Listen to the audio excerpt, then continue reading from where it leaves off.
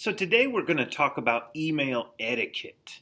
The word etiquette has more to do with like manners and how your email sounds. So this lesson is not going to be about using your email program or things like that. This will be about how your email should sound. Let's read this part and you'll see what I mean. Email etiquette refers to how you as students construct your emails to professional individuals, including teachers, principals, and other adults. Over the past few months, some of the student emails I received appeared way too informal or unclear, so here are some guidelines when sending an email. So you want your email to sound professional. You want your email to sound educated, okay? So I'm just going to take you through sending an email in each part and how it should look and sound, and I promise you, you will get a lot of compliments from teachers when it sounds like this, okay? So let's just go through it. The first thing is a subject line. So I'm going to pop over here to my email program and start a new email, okay? And the first thing, obviously, is the to field. So let's say you're sending it to somebody like one of your teachers, okay? Your subject line should be very clear what you're writing about. Leaving it blank is not appropriate. So you should never leave the subject line blank, okay? The subject should be, what is this email mainly about, okay? A lot of people put their entire sentence here and send the email. This is just a subject line. What's the main idea of your email? So you could do something like one of these. Maybe you're emailing about the homework, or you're having trouble with an assignment, or you're emailing about an absence, okay? That's fine. That makes sense, okay? These might not be that great if you just type in question, because anything, that can mean anything. Don't just type in class and probably not what's up, okay? So just think about what the main idea of your email is, and then type that in. So let's say my email, my main subject is, I have a question about the homework, okay? And so that's my main subject, all right? Now, we're ready to go down into the body of the email, and that's right here, okay?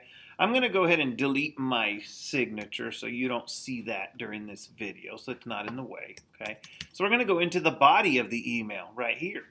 This is where your main stuff is, and you should always start with what we call a greeting. This is just like if you're writing a letter. It should always start with addressing the person you are emailing respectfully. It could be like this: Dear Mr. Sanchez, or Dear Mrs. Martinez. And if you don't like the word dear, it sounds too creepy to you, then just their name, okay? But not, hey Sanchez, what's up Mrs. Martinez, hi teacher. Those aren't respectful. So let's start out.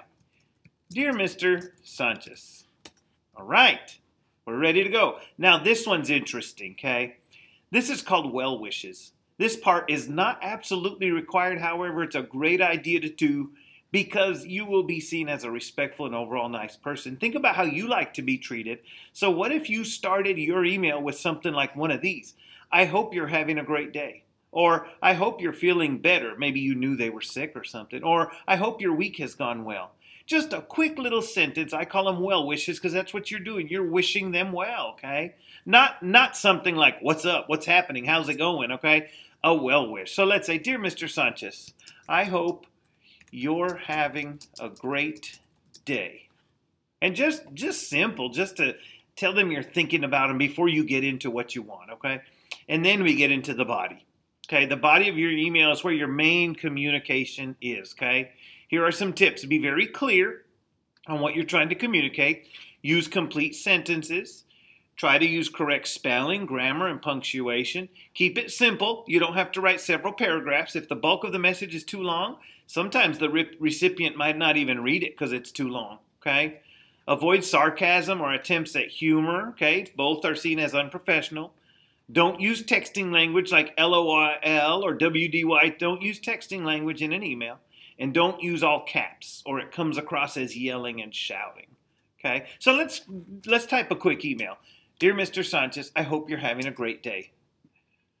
The purpose, or let's just say, the reason I am emailing you is because I am a little confused about this evening's homework. Are we supposed to do all of the Ed Puzzle videos or only the ones you mentioned in class today? Okay, there we go. Pretty easy, right? That's the body. And then the closing. Closing is just simple, like you're writing a letter. It's just like your greeting. It should always end respectfully. And always be sure to use your full name after the closing. For example, sincerely, Roger Smith. Or regards, Roger Smith. Or thank you, Roger Smith. Okay? Not any of these. These are unacceptable. See ya, Roger.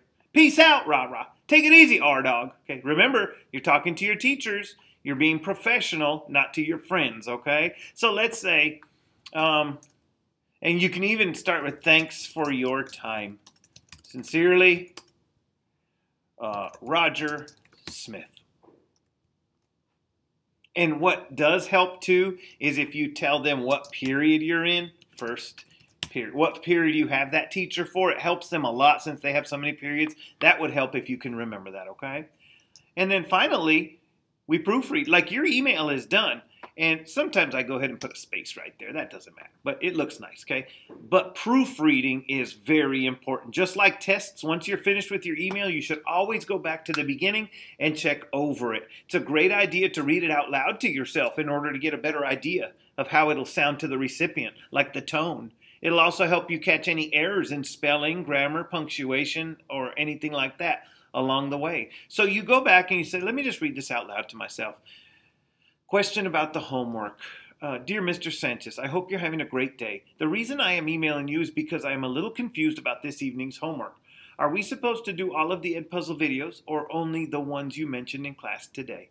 Thanks for your time. Sincerely, Roger Smith, first period. Okay, I just read it out loud to myself. I didn't catch anything in there I should change, so it sounded pretty good. Make any changes you need to. When you have proofread, okay, let's just look at these email tips real quick before we send it. Always remember that email is a permanent internet record kept by the school. Don't put anything in your email that you would not be willing to have the entire school hear about, okay? No personal stuff or anything like that. No inappropriate stuff. I'm not going to publish it, but you might need to show it to someone, okay? Think about whether you would be willing to say it to your mother or father or grandmother or grandfather. Don't send an email when you're upset or in a hurry. If you're upset about something, wait until you're calm, thinking clearly, and have time to put thought into it. If you want, you don't have to send this yet, okay? You don't have to press send. You can click schedule send and tell it when to send, say maybe tomorrow, or you can just close it like this, and it'll save it in your drafts folder, okay?